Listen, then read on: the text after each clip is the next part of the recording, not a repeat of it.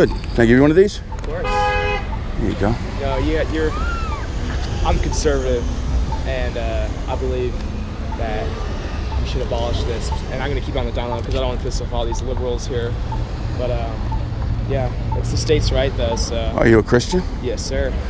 It's a state's right to murder children? Well, like I said, I don't agree with that. Actually goes against what the Constitution says. Yeah, I think they should abolish it. Okay, and if you're a Christian, does God's word says, well, keep quiet so that way you don't tick off the liberals? Yeah.